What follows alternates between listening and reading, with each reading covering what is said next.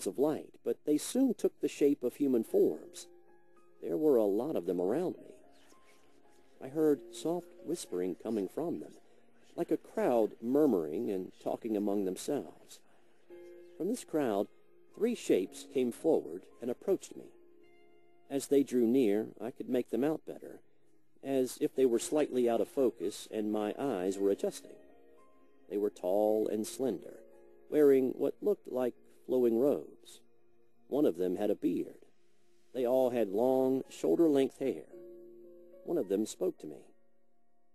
"You're not supposed to be here yet. You have to go back. You know what you agreed to," he said.